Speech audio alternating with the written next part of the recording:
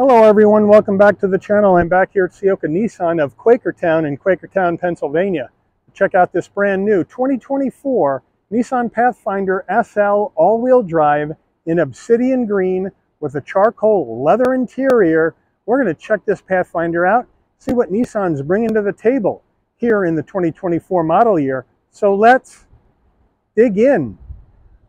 All right, front end on the 24 Pathfinder, again, the obsidian green looking good. The new Nissan badge on the gloss black V-motion grille with the chrome surround. LED daytime running lamps, LED headlights, standard bulbs for turn signals. No fog lamps here on the 24 Pathfinder. Smoothed out area, so we don't have any fake venting in here, which I like. It's all smoothed out, flat black down below. But unfortunately, we should have had fog lamps in here. Instead of this design here, but otherwise it's a really good looking front end on this beefy looking Pathfinder. Wheel and tire setup on the 24 Pathfinder. We have a 20-inch aluminum alloy wheel. I call it gunmetal gray, kind of a darker silver on the wheel, which I think looks nice, nothing too bright. Nissan badge on the center cap, standard brake and rotor package. Now these 20-inch wheels are wrapped in Hankook Dynapro HP2 all-season tires. 255 on the width, a 50 series sidewall 20s, all four corners, all-wheel drive. Full side profile on this Pathfinder. The obsidian green, I like it. Looks good. We do have some gloss black around the windows, some chrome down just on the bottom side, not all the way around.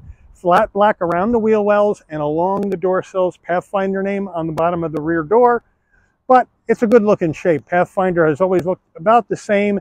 Really no design change here for 2024 in the Pathfinder. Moving in closer, there's that flat black plastic around the wheel wells and down along the bottom of the door with Pathfinder right there on the bottom, as you would always find. Color matched on side view mirror with LED turn signals, color matched on the front and the rear door handle. Left side fuel filler cap. Up top, we have a brushed aluminum roof rails with crossbars, color matched roof with shark fin antenna, and we have the panoramic roof. All right, the rear end of your Pathfinder, roof spoiler coming off the top, the wiper down below on the glass. I like to see them tuck that up underneath the roof spoiler to protect it from the weather and from car washes, and to clean up the back of the window. Nissan badge in the middle, Pathfinder spelled out in chrome underneath that, SL four-wheel drive bottom right. LED tail lights, standard bulbs for turn signals. We have some of that brushed aluminum down around the license plate area, and then we have our tow hitch hookup, and we'll go over those towing numbers when we take a look at the engine, and our exhaust is tucked up underneath the right side of the vehicle. All right, we're under the hood of the Pathfinder. We have a 3.5 liter naturally aspirated V6 engine mated to a 9-speed automatic transmission, 284 horsepower, 259 pound-feet of torque. The Pathfinder can tow up to 6,000 pounds. MPGs 21 in the city, 27 on the highway, 23 combined. The engine's minimum octane rating is 87, so you can run this on regular unleaded gas. Before we get into the interior of this Pathfinder, you're going to want to know, Mike, how much is this baby going to cost me for 2024? Well, this is the lowdown that we have here on this Pathfinder. MSRP base price before options on the 24 Pathfinder SL four-wheel drive is $44,130. This vehicle has the SL Premium package for an additional $2,990. That gets you the power panoramic moonroof, 20-inch alloy wheels, the towing package with up to 6,000 pounds of capacity, the Bose Premium 13-speaker audio system, heated second-row captain's chairs, second-row removable center console. And then an extra $220 for the splash guards, an extra $390 for the crossbars, and an extra $280 for the carpeted floor mats for the captain's chairs. We then add in destination and delivery of $1,335 from Nissan's Smyrna, Tennessee assembly plant, and we have a total MSRP from the factory of $49,345. The dealer added a couple of accessories. They added wheel locks for an additional $90, all-weather floor mats for an additional $200. So your total vehicle asking price for the vehicle on the lot today by the dealer is $49,635, essentially $50K. Let's check it out. Starting with the footbox, a nice large dead pedal brake and accelerator. There are those all-season Pathfinder floor mats on the vehicle now. We have power seats with lumbar for the driver and the front passenger. Charcoal leather seats with the white stitching. Nice headrest, nice bolstering, nice interior elephant skin type design on it. Really looks good here in this Pathfinder SL. Door panel action, leather up top with the stitching, brushed aluminum on the door handle. Nice soft armrest with gloss black on the, or in and around the switchgear, but the switchgear itself is flat. Nice large door pocket. And then we have our leather up top, soft touch, then leather, then stitching, then a place for storage, and then a nice large glove box. Infotainment screen, Nissan's 9-inch system. Once you wake it up, good response to pinch to zoom, wireless Apple CarPlay, wireless Android Auto, built-in nav. You can go to your menu and get your Sirius XM. You can get your regular radio. If you listen to regular radio, you get your weather. You get your clock. You can customize your home menu if you would like and put up what you want to have on the home menu. So that's a nice touch. We can get back to the beginning if you would like. So it's really easy to use, very responsive. You can connect up to 6 devices in here as well. You can go to your cameras. Look at that. Beautiful backup camera with trajectory and the 360-degree view. Beautifully looking, nicely done. Improvement of big time on the Nissan camera for sure. And then you can go to back and you're all set and ready to go. Here's your connections button right here where you can connect, like I said, up to 6 devices. You got your Wi-Fi hotspot, your USBs, and you're all set to go. Easy peasy, 1, 2, 3, back to map. Down below, 4-way hazards 2. Heat and air vents. There's your push button start right there. Down below, dual climate. Gotta love that. 3-stage heated seats for the driver and the front passenger, and your heated steering wheel. So they got you covered for the winter. Down further, we got a 12-volt USB-C, USB-A, and a wireless charging pad. So they got you covered there. Here is the gear shift that's going to take you through this 9-speed automatic. Down further, electronic emergency brake, auto vehicle hold, engine auto stop start on off. We'll rock with that off. Drive modes, which we'll show you when we get to the dash, and your hill descent control, an area for change, 2 cup holders, Nissan key fob. Looking good. Remote start, lock, unlock, pop the tailgate, panic button, nice weight. Center armrest, Pathfinder right there, leather, stitching, open that up, and you got a change area and a larger area for storage. Nissan steering wheel, loving the new Nissan steering wheels, leather wrap steering wheel, nice 10 and 2 notches, nice stitching, updated Nissan band on the horn button, some brushed aluminum to lift it up, flat bottom for ease to get in and out, which I like, flat black on the switch gear. On the left, you have your controls for the digital portion of your dash and your volume, adaptive cruise, safety suite controls, and then of course your voice and telephone commands on the right. Getting in closer, we have paddles to go up and down this 9-speed auto, and then you can adjust your headlights. Your windshield wipers on the right, down here on the left. You have brighten and dim the dash. This is steering assist, so this will help you stay in a straight line when you're in cruise control without having the hands on the wheel all the time. And then you have your tailgate release right here. And then as far as the steering wheel, we have a manual tilting and telescoping wheel. So Nissan's got you covered there, like that. And then our dash, pretty simple. We have an analog digital combo, analog gauges for your speedometer, tachometer, fuel level, coolant temperature, and then a small display in the center. We'll take a look at our drive modes. Going to the left on the dial, right now we're in normal. Now we got eco.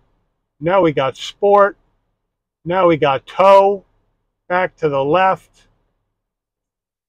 We got snow, mud rut, sand. They got all the drive modes you're going to need in this Pathfinder for sure. That is for sure in here. And then, of course, you have additional information that you can get to here on the center screen, which is about 7 inches of digital pleasure. And you have submenus for each one. So it's a really nice, easy to use system. Overhead console. You want your dome lighting to come on and off and open and close the door. This button with the picture of the car in the open door is off and stays off. Open the door, the lighting comes on. Close the door, the lighting dims out. SOS button in case there's an emergency on the road. Here is the panoramic roof controls right here. So to open your shade, give it a click. Shade will go back. Halfway, click number 2, and it will go back over your mid-row passengers. And then the other switch, we open up our glass, our wind buffeter comes up, and then we can just close it on up. And we do have a tilt function in here as well, and then we can then close our shade.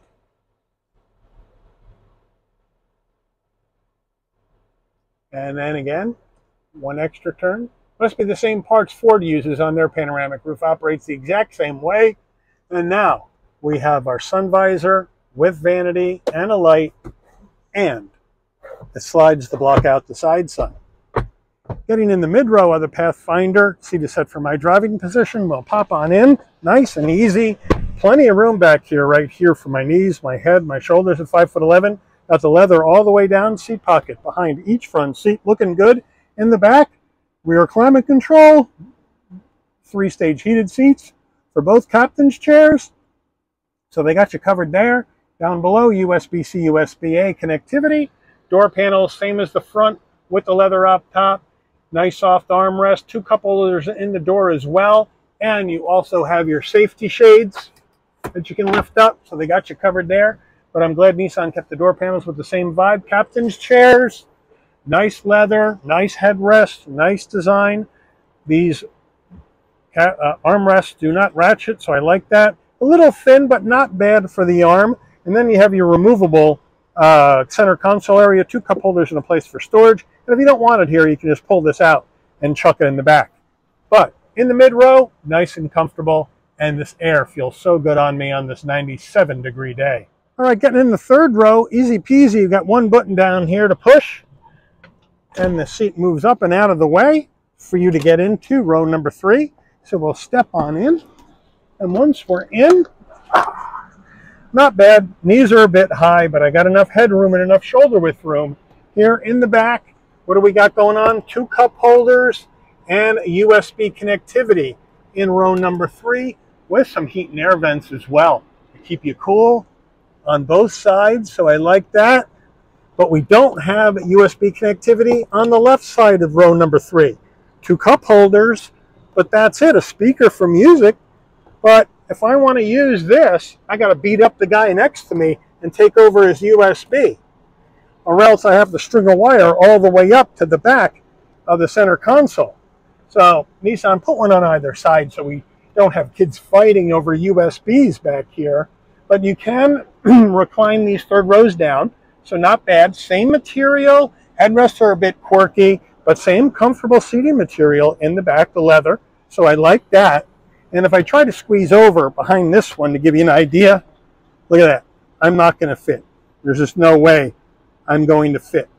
So it is a bit cramped. I would say small adults, children in row number 3 here in the Pathfinder. All right, getting into the cargo area of the Pathfinder, pop it from the key fob or from the dash, or you come to the back and right underneath here, there's a button, hit it. Nice electric assist on the way up. Nice electric assist on the way down using this button here. And what are we looking at? With the third row up, 16.6 cubic feet of cargo space in the Pathfinder. Underneath here, we got more cargo space area, which is a nice touch.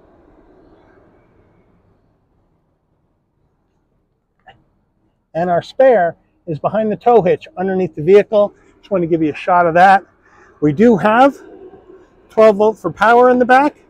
And now to get the third row down is pretty easy. You just have to lower these headrests and push them down. Lower these headrests, push them down. Now, once you get the mid-row down, you're looking at 48.8 cubic feet of space.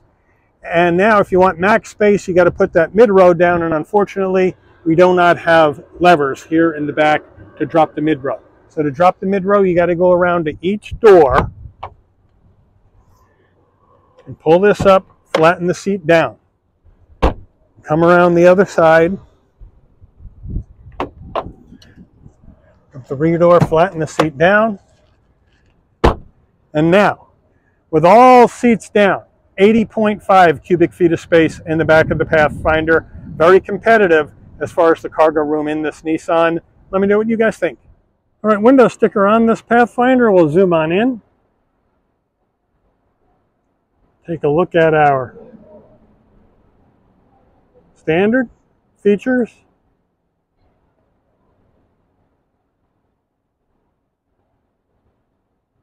Options. Total factory MSRP. Here go our fuel economy estimates. Crash test ratings. Smyrna, Tennessee. Dealer accessories. Total vehicle asking price. Let's take her out for a spin. All right, we're out on the road in this 24 Pathfinder SL all-wheel drive, Obsidian green, great color. And you know what? We got the same Pathfinder in 2024 than we had in 2023. There's no material changes made by Nissan in the Pathfinder. We got all the same action. I do like what they have in this SL setup though, with your 9-inch screen. Don't have to have the biggest one. It's nice and clear. It works well. Wireless CarPlay, Android Auto. I got heated seats. I got heated steering wheel, heated seats in the mid-row. USB-A, USB-C connectivity front and back with wireless charging, panoramic roof. I got most of what I need to live with day in and day out. Love the naturally aspirated V6. I'm glad Nissan stuck with the naturally aspirated V6 in the Pathfinder, as so many of the competition is moving to the Turbo 4 in their 3-row midsize SUVs. So it's nice to see a V6 still in the Pathfinder. It's really, really nice linear torque delivery, really nice power.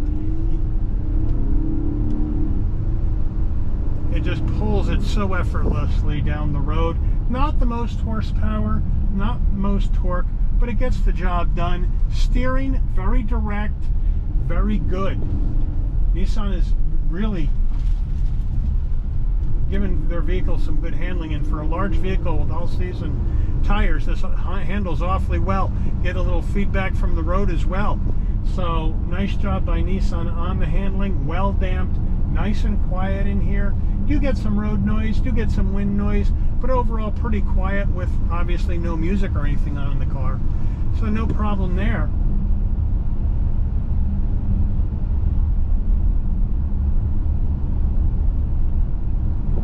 But it feels really good.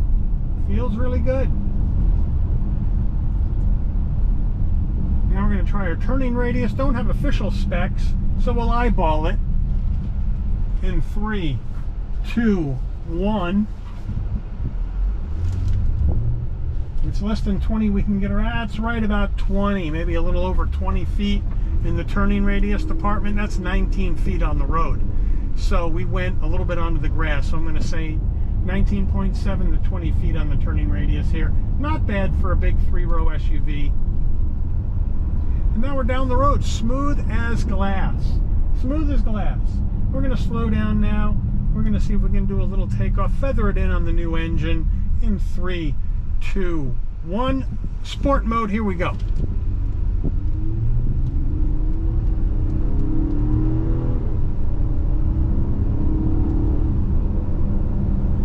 And down the road we go, easy peasy, 1, 2, 3. Again, it's not going to set fires.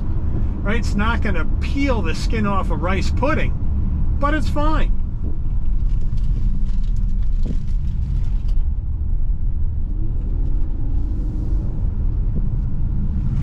And it's got good handling. And not a whole lot of body roll. Not as much as I would have thought in an SUV like this. So good stuff. Good stuff here from this Pathfinder for 24. Again, same vehicle as we had in 23 on a Pathfinder.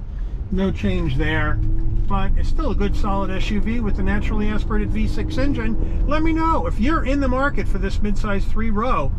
Is the Pathfinder on your list? If it's not on your list, I'd put it on your list if you want that V6, because not everybody has a V6. Give it a shout, give it a try. What do you got to lose? If you like it, great. If you don't like it, you move on to the next one. But I really do think it's something worth taking a look at. Love the engine, love how smooth it is. Great smooth transmission as well. Thumbs up from Shabby's Rides on this Pathfinder. But let me know what you think. Let me know if you're going to go Pathfinder, higher trim, lower trim, or go somewhere else with your hard-earned money. But I want to thank Ciocca Nissan of Quakertown here in Quakertown, Pennsylvania, for allowing the channel access to this 2024 Nissan Pathfinder SL all-wheel drive in Obsidian Green for a review today. I'd like to thank all of you for watching. If you enjoyed this video, please consider giving it a like. Please also consider subscribing and turn on that notification bell so you'll never miss another Shabby's Rides video.